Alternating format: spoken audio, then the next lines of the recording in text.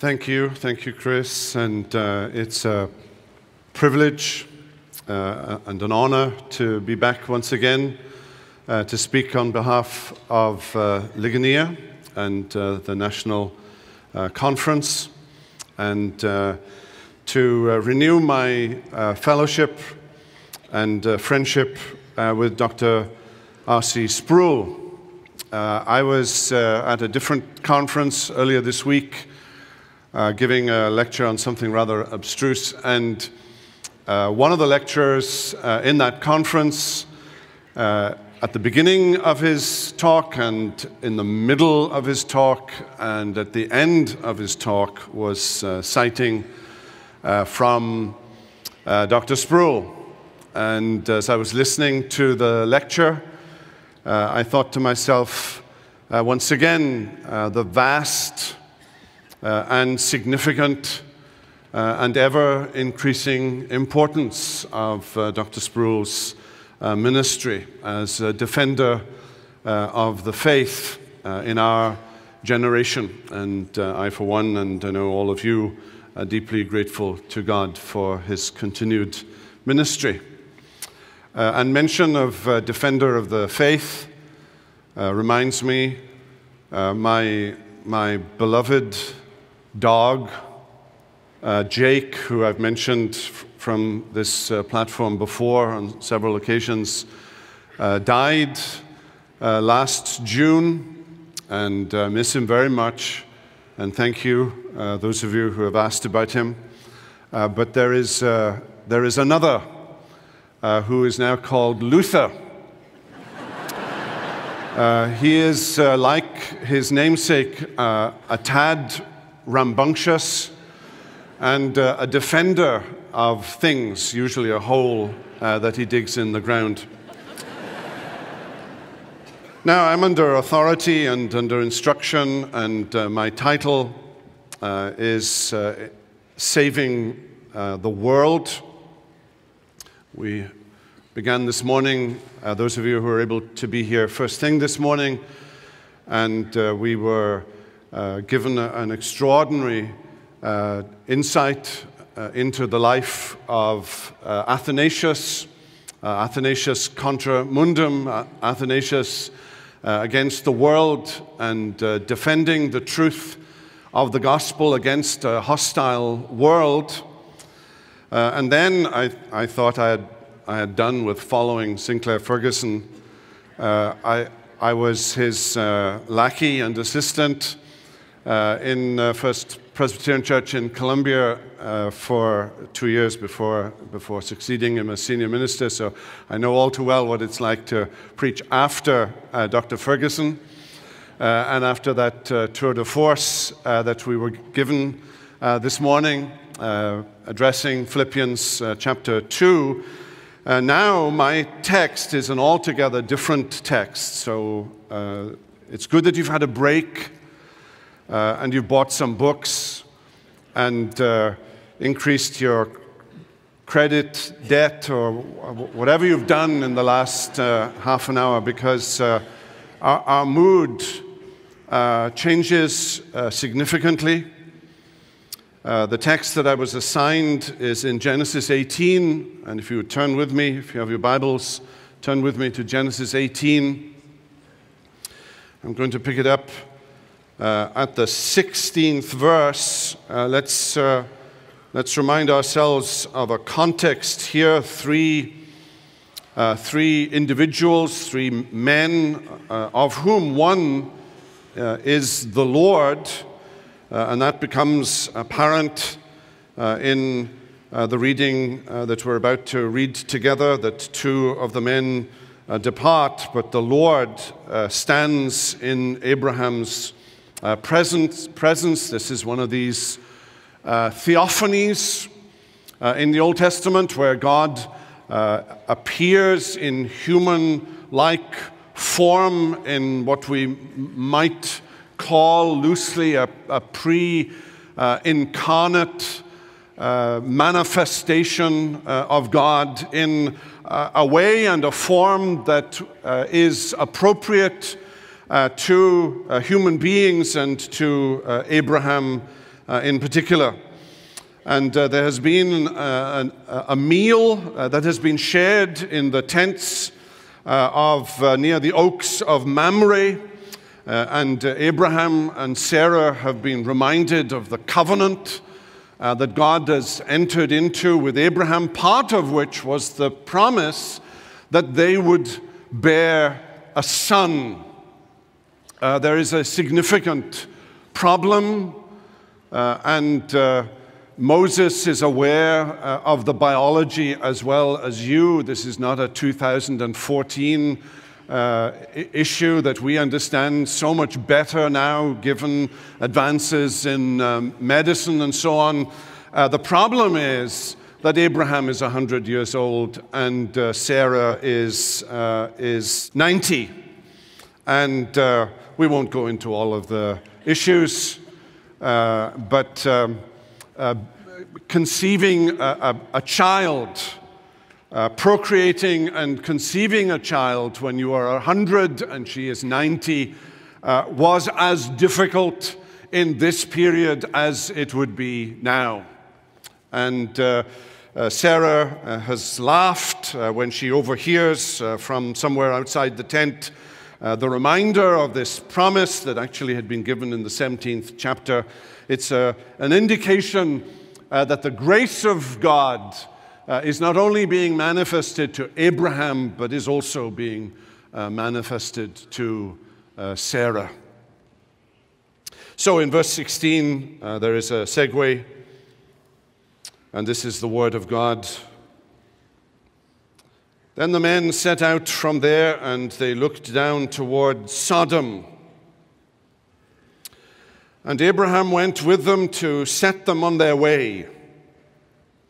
The Lord said, "Shall I hide from Abraham what I am about to do, seeing that Abraham shall surely become a great and mighty nation, and all the nations of the earth shall be blessed in him?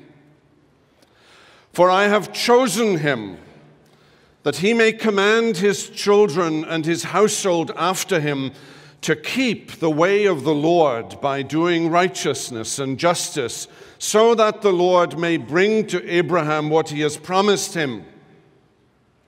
Then the Lord said, "Because the outcry against Sodom and Gomorrah is great, and their sin is very grave, I will go down to see whether they have done altogether according to the outcry that has come to me, and if not, I will know."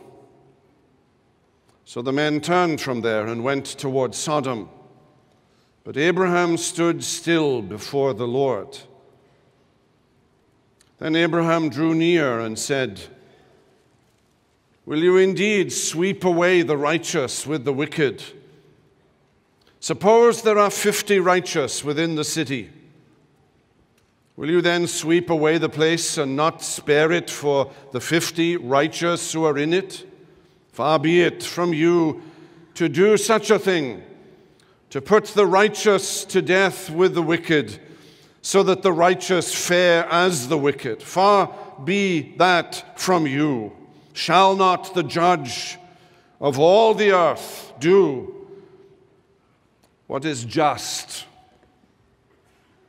And the Lord said, "If I find at Sodom 50 righteous in the city, I will spare the whole place for their sake."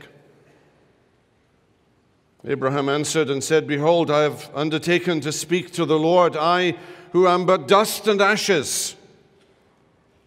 Suppose 5 of the 50 righteous are lacking. Will you destroy the whole city for lack of 5? And he said, "I will not destroy it if I find 45 there." Again he spoke to him and said, "Suppose 40 are found there." He answered, "For the sake of 40, I will not do it." Then he said, "Oh, let not the Lord be angry, and I will speak. Suppose 30 are found there." He answered, "I will not do it if I find 30 there." He said, "Behold, I have undertaken to speak to the Lord. Suppose 20 are found there. He answered, for the sake of 20, I will not destroy it. Then he said, oh, let not the Lord be angry,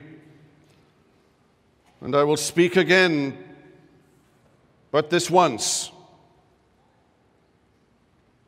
Suppose 10 are found there. He answered, for the sake of 10, I will not destroy it. And the Lord went his way when he had finished speaking to Abraham, and Abraham returned to his place. Father, as we consider together this portion of Scripture, men wrote as they were carried along by the Holy Spirit. No prophecy is of human origin. We thank you that all Scripture is given by the outbreathing of God and is profitable for doctrine and reproof and correction and instruction in the way of righteousness, that the man of God might be thoroughly furnished unto every good work. Help us to read, mark, learn, and inwardly digest, and all for Jesus' sake. Amen.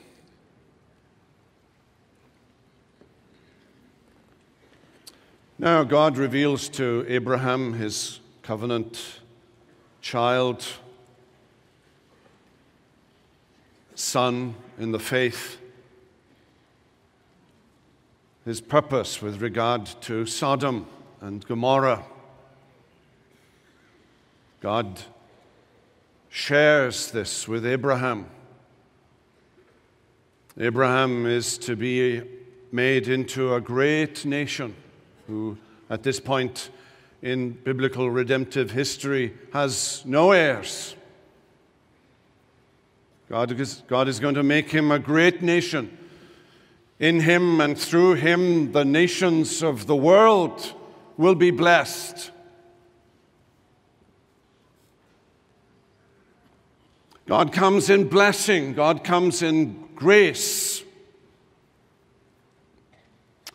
But there is also another issue, another feature of the character and person and attribute of God, and that is His holiness. He has heard the outcry of Sodom. Whether it's the righteous who have cried to him about Sodom, or whether he has heard Sodom itself cry out.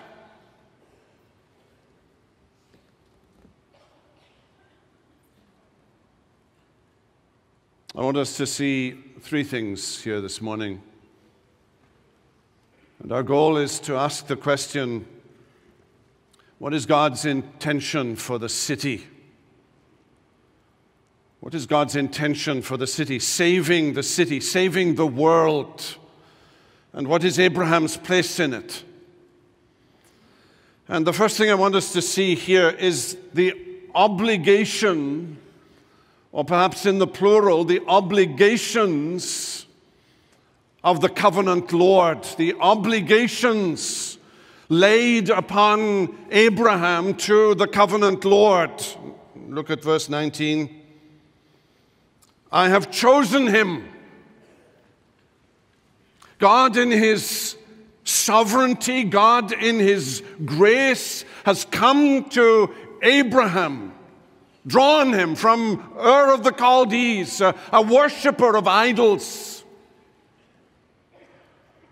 Abram was an idolater, who sacrificed to idols, and God has come to him. And God has come to him in blessing. God has come to him in grace. God has entered into a covenant with him and with his wife and with a promised progeny. that would spread to the nations of the world. I have chosen you, or some of your translations, I have known you. It's an act of sovereignty.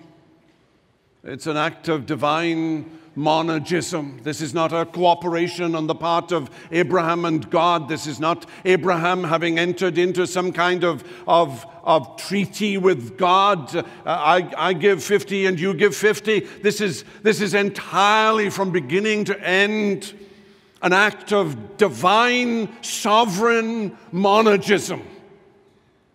It's grace to the undeserving. It is grace to the sinner. Underlined in the prequel to this passage that we are looking at, in the laughter of Sarah. But there is also not just grace, but there is command. Look at verse 19 again. I have chosen him that he may command his children and his household after him to keep the way of the Lord by doing righteousness and justice, so that the Lord may bring to Abraham what he has promised him. There is a symbiotic relationship here between the graciousness of God to Abraham and the obligations of Abraham to that covenant into which God has entered with his servant. He has responsibilities. He has obligations. Now, I know we speak about an unconditional love of God, and in defending the doctrine of justification by faith alone in Jesus Christ alone, it is imperative that we do not allow in any way or shape or form anything of us to besmirch and dilute the absolute graciousness of God in our justification. But there are obligations to our justification. We are justified by faith alone, but that faith that justifies is never alone. It is always accompanied by works, the Westminster Divine set. And I think you see that here. That having entered into this covenant relationship with Abraham, there are now incumbent upon Abraham as the covenant servant in this relationship, there are incumbent upon him obligations. One of the issues, prevailing issues, and it's nothing new, of course. One of the things we learned this morning about studying Athanasius, that there's nothing new under the sun. What goes around comes around, or what comes around goes around. Every heresy has been around in some form or another in the past. If you don't know your history, you're doomed to repeat it, and so on. It's amazing how many blogs I read as though somebody has just seen something that no one has ever seen before. And of course, if we're ignorant of church history, we might be delusional enough to think that that is true. But one of the issues with which we contend today is the relationship between law and gospel, or the relationship between gospel and law, grace and law, covenant and obligation. And it's right here in the text. I have chosen you, but you have obligations, you have duties. There are things that you now need to do. I brought you into this relationship entirely by grace, by an act of divine sovereign monergism. But there are obligations now. Now, there are those, and I meet them fairly frequently, that as soon as you mention the word command, or as soon as you mention the idea of ought or obligation or duty, the L word is going to come out. You know what the L word is. The L word is legalism. Am I, as a covenant child, am I as one who is in a saving relationship with God the Father through faith alone, in Jesus Christ alone, by the indwelling and fullness of the Holy Spirit, am I under obligation? Well, if you hesitate to answer that question, you are already sunk.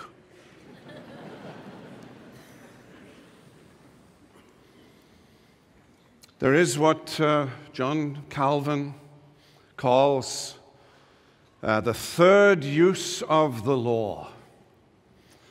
There is the use of the law as a pedagogue. There is the use of the law as a kind of stick to beat us with, to show us our sinfulness and our wretchedness, and to drive us to an end of ourselves and to embrace the Lord Jesus Christ as he is freely offered to us in the gospel. There is the use of the law in civil code and in civil life. And then there's the third use of the law. The use of the law as moral and perpetual obligation on the part of the covenant child, on the part of the justified sinner, to live out that faith in compliance with the beautiful and wondrous law of God, so that Christians justified by faith alone can say, "Oh, how I love your law. It is my meditation day and night, and when I see law, I don't use the word legalism." Okay, so there should be a moratorium. You can only use the word legalism once a year. No, I'll be more generous. You can only use the word legalism once a month. But be very careful of the occasion on which you use it. Here's a beautiful harmony. Both halves of this text are singing in harmony together.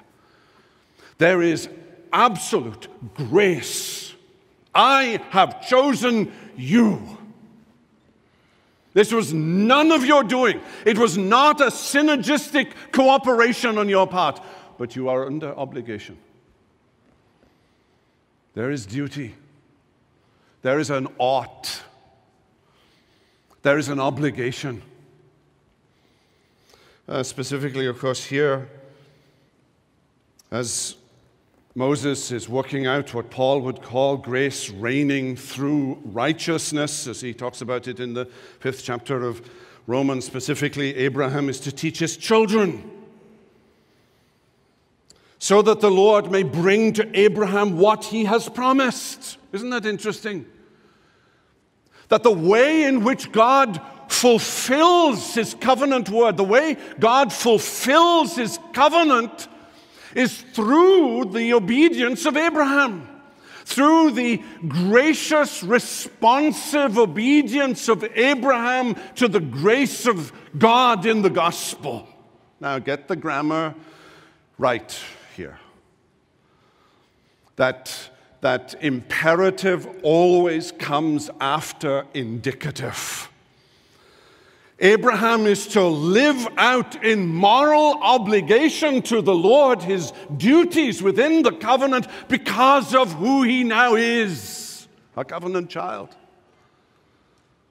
embraced by the grace of God and loved with everlasting love, led by grace that love to know. And specifically, he is to teach his children. I find that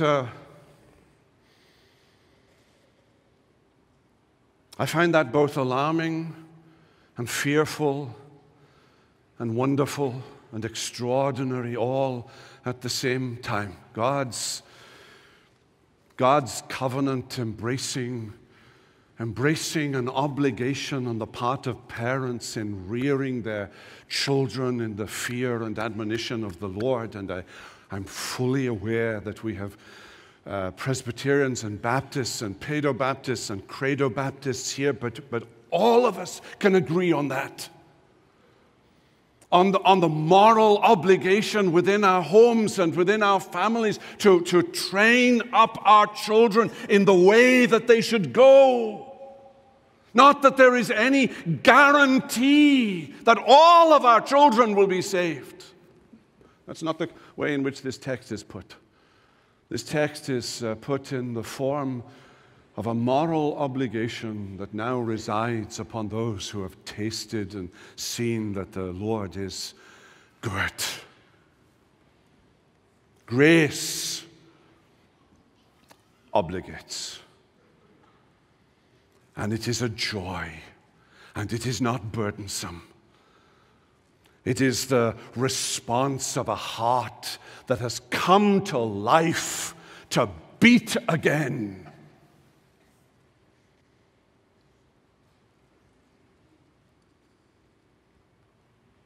Someone belonging to our church and First Presbyterian Church, Columbia, you're out there somewhere. Lots of them here today. There was a little child who fell into a pond. And when the parents ran out and pulled this little child, this happened just a week, 10 days ago. When this little child was pulled out of the pond, its heart had stopped beating. You can imagine the sense of panic in the parents, and they did some CPR. They knew what to do, apparently. And by the time the medics arrived, there was that hopeful sound and feeling that heart had come back to life again and was beating in tune with that life. And just the same way as a regenerate heart in covenant with God, having experienced that life-giving energy, having been born from above in a sovereign monergistic way, now beats in harmony and in love for God's moral obligations. Well, the obligation of the covenant Lord. Secondly, the moral integrity of the covenant Lord. The moral integrity of the covenant Lord. Go down to verses 20 and 21. Because the outcry against Sodom and Gomorrah is great and their sin is very great, I will go down and see whether they have done altogether according to the outcry that has come to me, and if not, I will know. This is part of a continuing story in Genesis from the third chapter of Genesis. It's the continuing story that resulted in a flood. Because of sin, because of violation, because of law breaking. We'll see something of a climax in the slaughter of the Canaanites in Joshua chapter 10. And here the focus is on Sodom. And God is saying, Moses is citing the Lord here as saying he will go down and investigate. It's an anthropomorphic description of God going down into the city to see for himself, to look into the nooks and crannies, to walk in the streets, to open doors, to go into places where no man should go, let alone God. There's a prolonged process here of investigation. And it's highlighting, on the one hand, the patience of God and the long suffering of God, but it's emphasizing, on the other, the moral integrity of God. He will not do that which is contrary to law and fact. He's going to ascertain the facts.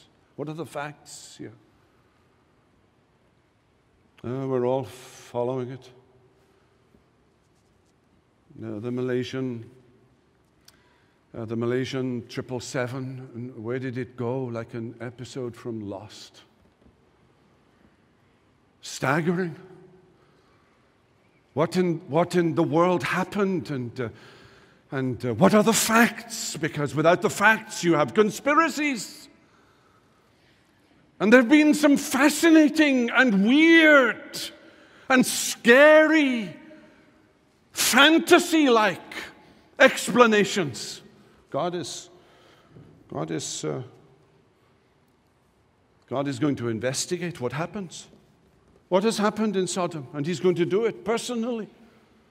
To underline His moral integrity, to raise to the surface what Abraham will deploy in his prayer. Shall not the Lord of all the earth do right? Do right, do justice.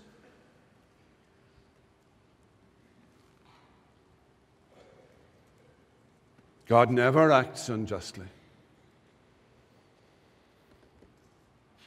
This is a difficult passage. Thank you for assigning it to me.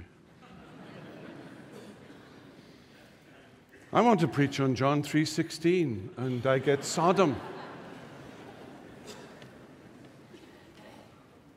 It raises all kinds of questions, doesn't it? About God and about God's character. About the holiness of God, about the righteousness of God, about the integrity of God, the justice of God, the wrath of God. Okay, I say wrath, you say wrath. Just turn that page. I'm going to say wrath. I just can't bring myself to say wrath. It's like wearing somebody else's clothes. I did that as a teenager. I was a third son. I got hand-me-downs. I remember the day when I took out my pocket money and went to the store and bought my own clothes. I remember that day as a teenager. This is a problem to us. Sodom. God is revealing to Abraham what He intends to do. And what does He intend to do? He intends to destroy Sodom. So you can see it on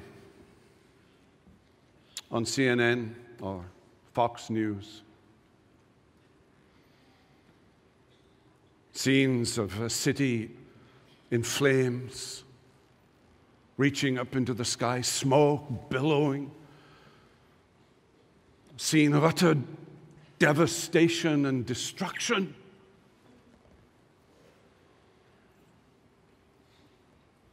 And this is God's doing. And it'll come to pass in the next chapter. In chapter 19, Sodom will be destroyed. What kind of God does that? It's the same issue.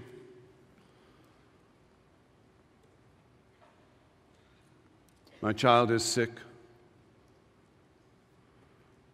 and dying.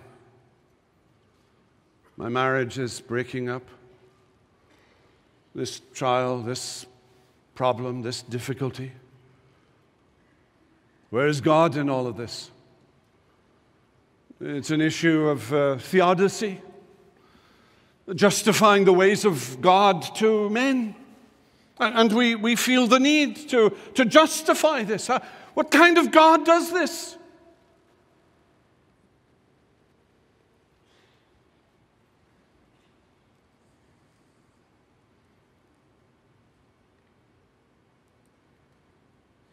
It's the wrath of God,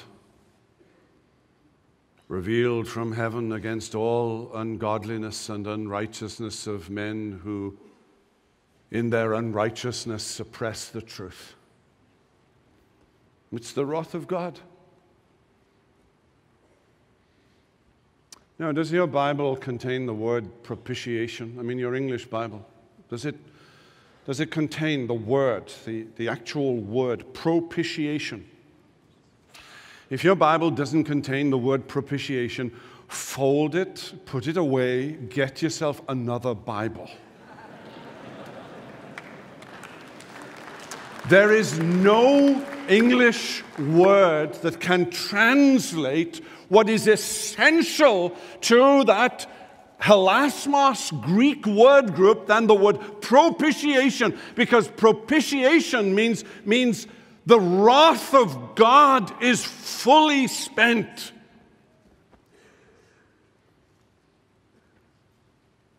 C.H. Dodd,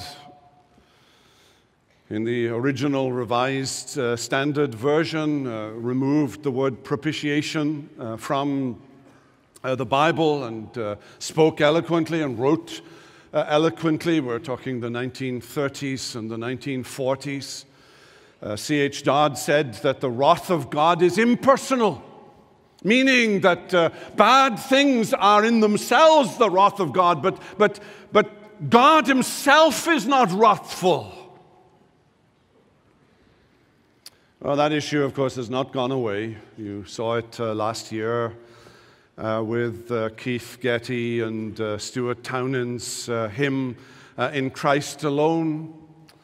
And that hymn was to be included within a hymnal that was published last year, I think in October of last year. Except that that hymn contains those lines. I think it's the second verse of In Christ Alone.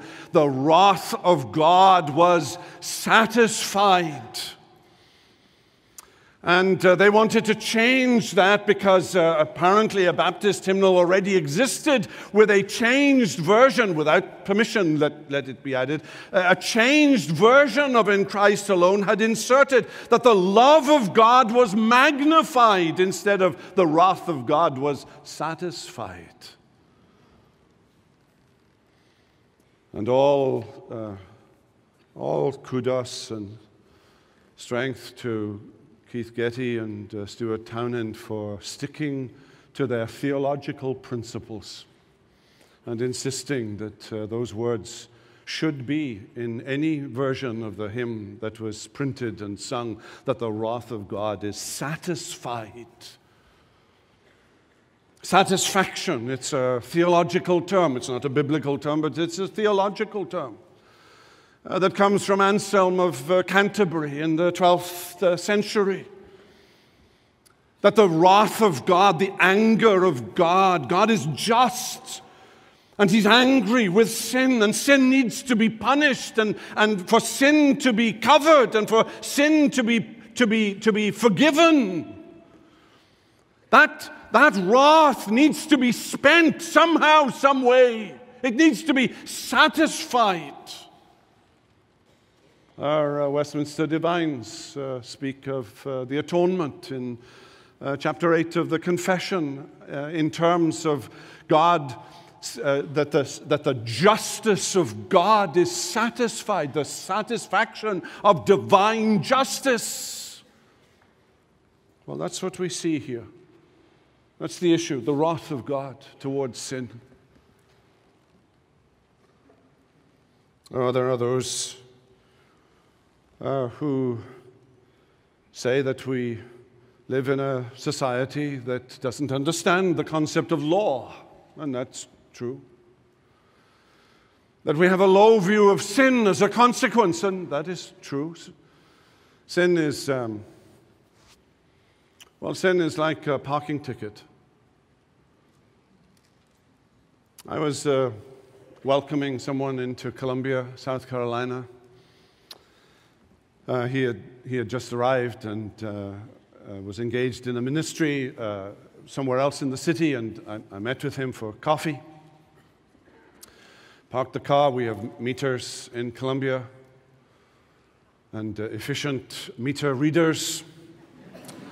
And I was sitting by a window, and I was engaged in conversation, and the conversation had taken a certain track that had intrigued me, and we were engaged in this conversation to a degree that was fairly intense at one point, and then all of a sudden, in the corner of my eye, I spied her. Dressed in black, she was walking around my car. And then I saw it, this electronic gizmo thing in her hand. I was out of that coffee shop in a flash. didn't finish my sentence. I just left without explanation. She let me off. So that I can tell you today, I have never had a parking ticket.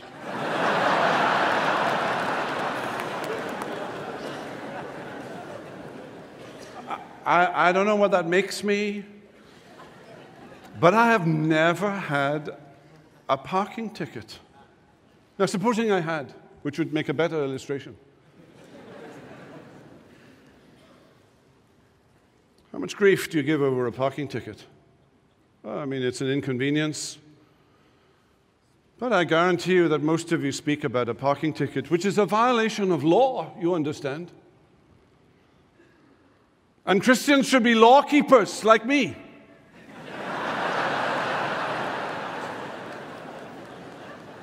I guarantee you when you have a parking ticket in a party or in a gathering of some kind, you have boasted about it. Oh, I got a parking ticket. You wrote the check, put it in the mail. Nothing pleasurable about that, of course, but there was no sense of guilt. You weren't weighed down with an enormous sense of guilt that you had broken the law. Sin is any want of conformity or transgression of the law of God. When you say, well, parking tickets are not the law of God. Render to Caesar what is Caesar's, and to God what is God's, Jesus says. You don't play one off against the other, by the way. That you don't have to render to Caesar because the important thing is rendering to God. No, you render to Caesar what is Caesar's. You pay your taxes. It's that time of year.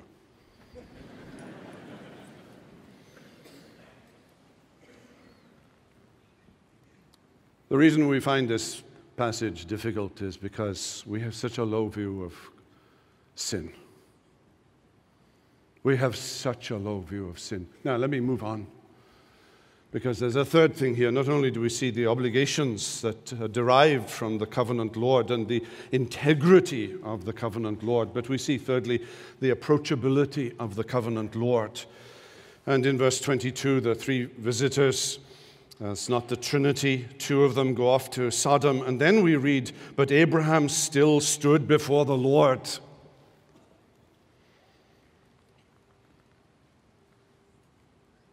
And then it starts, then it begins, this extraordinary prayer. This prayer which is, well, what is it? It's a bartering, it's a haggling, it's an exploring of his relationship with God. It's all of those things, for sure. But notice what he doesn't do. That because God is absolutely sovereign, because nothing happens without God willing it to happen, without God willing it to happen before it happens, without God willing it to happen in the way that it happens, Abraham does not conclude, there is no point in me doing anything. There is no point in me praying. If God is sovereign, why pray? Abraham doesn't have that debate within his mind. He doesn't engage in that kind of philosophical reasoning that is a deduction from some view of God that is perhaps essentially deterministic. And therefore, obligation on my part or my engagement in prayer and soliciting God and asking God and begging God that his secret will and revealed will might come into harmony with Abraham's will. Notice the boldness. The boldness. 50. Now, let's be clear here. Abraham isn't praying, Lord, spare the righteous. That's not his prayer. In one sense, if God were to judge Sodom and the righteous were to be taken with it, they would be safe in the arms of Jesus. Abraham isn't praying here some kind of health and wealth, name it and claim it, gab it and grab it kind of prayer. That somehow or other the righteous don't deserve to be tried and tested and experience pain and deprivation. No, that's not the prayer. The burden of his heart here is for Sodom. It's for the city. Because Abraham understands that the way, that the promise of the covenant that the nations of the world will be blessed in him begins with the cities that immediately surround him. You know, it's easy to be concerned about stuff that's on the other side of the world. Oh, it's a lot easier to do a one-week mission trip to somewhere on the other side of the world than it is to do a mission trip across the street in your own city and in your own backyard. This is Abraham's backyard. And his heart is full. And with boldness he enters into this prayer. Spare the city if there are 50 or 45 or 40 or 30 or 20 or 10.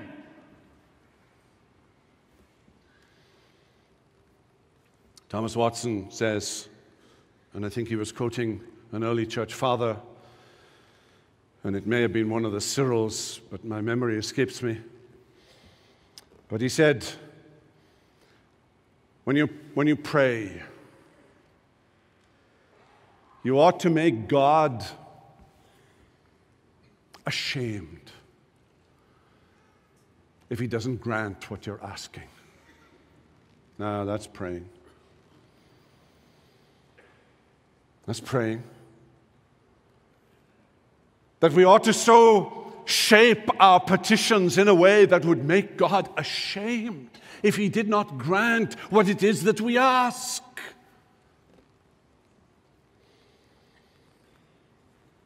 He's not praying here that the righteous would be spared. Too much of our praying ends up like that, doesn't it? Our prayer meetings become organ recitals. You know, hearts and spleens and livers and kidneys about the Lord's people. And I'm not saying that those are not important things to pray for, but there are more things to pray for. And frankly, at times there are more urgent things to pray for. The cities of the world heading for destruction. And why did Abraham stop at 10? 50, 45, 40, 30, 20, 10. Why did he stop at 10? Why didn't he go down all the way to 1? Lot was there, whatever you make of Lot, how righteous Lot was, I don't know, but he was a member of the tribe of Abraham. Whether he should have taken Lot is an open question, got him into all kinds of trouble. Why did he stop at 10? And the only answer, it seems to me, that makes sense as to why he stops at 10 is because 10 was the required number for a synagogue. To have a synagogue, you needed to have 10. That seems to be what Moses is now reflecting on. Moses is writing this after the fact. And he's reminding the people of God of the significance of 10. 10 righteous people, 10 who profess faith, 10 who are in covenant with the Lord.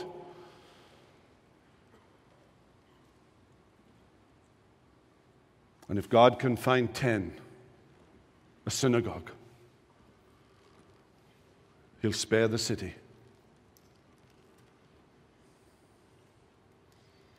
If God can find a church, hope my hermeneutic from synagogue to church hasn't bent you out of shape now, but if God can find a church in Sodom, 10 people, he'll spare the city. I'm thinking of writing a book called The Power of 10. The Power of 10. Do you know what this passage is teaching? It's teaching many things. And it's entirely countercultural. This passage is entirely countercultural. We're talking about the wrath of God against a city. What is it that spares this city? The church. The presence of the church. My dear friends, now I know the city wasn't spared because there weren't 10 people there. That's not the point. Do you know, among other things, this passage is teaching the significance of the church in God's program for saving the world. I will build my church. Ligonier Ministries exist to strengthen the church. Churches are so much stronger for the ministry of Dr. Sproul and the ministry of Ligonier Ministries. It's an arm to strengthen the main program here. I will build my church, and the gates of hell will not prevail against it. Who are these people? And I meet them.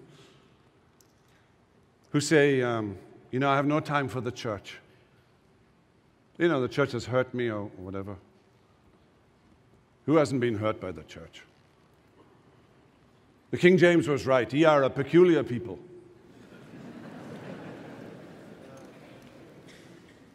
My dear friend, and I mean this in all seriousness, if you have no time for the church, then God has no time for you. If you have no time for the church, God has no time for you. At the heart of the redemptive purposes of Jesus Christ in the gospel are those words, I will build my church. This is deeply significant, and I have to bring this to a close. Sodom is a warning. It's a warning throughout the Scriptures. It's a warning in 2 Peter. 2 Peter reflects on Sodom, and he says it's like a little glimpse of the day of judgment. It's a little glimpse of the day of judgment, and we find... How many of us here find the idea of God destroying the city of Sodom an utterly repulsive thing? My dear friends, the destruction of Sodom is not the problem. The destruction of Sodom is perfectly understandable. And it was perfectly just.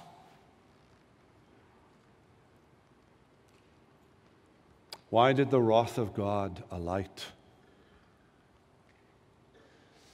on the immaculate, sinless Jesus on the cross? That's the problem. When Jesus cried, my God, not my Father, as though his awareness and assurance of his native sonship had been obliterated because God made him to be sin for us who knew no sin. The curse of God had descended upon him. And in the darkness and seeming despair of Calvary, the moral question arises, why does the wrath of God alight here? There are only two answers. How is it right for the wrath of God to alight upon his sinless Son? Here's one answer.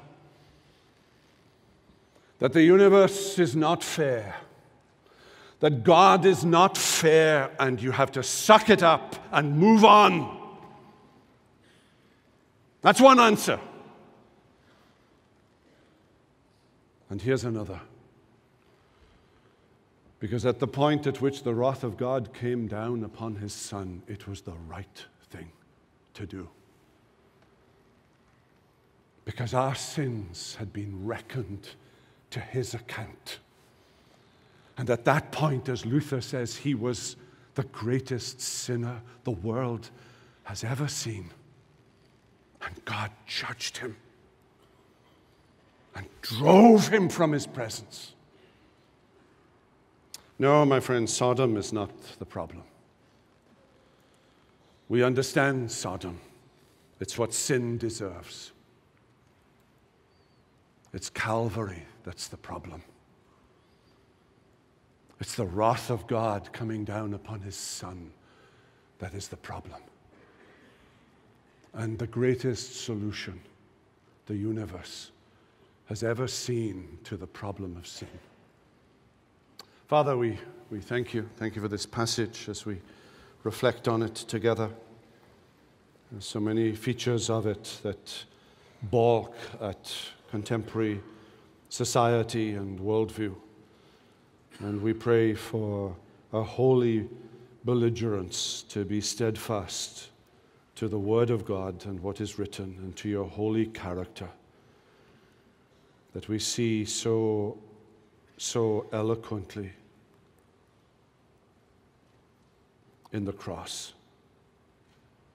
So bless your word to us and help us as a church in a dark place, in a world that is heading for destruction, that the church might be a salting influence and a light and a beacon that shines to the truth of the gospel in the darkened cities of this world. And we ask it for Jesus' sake. Amen.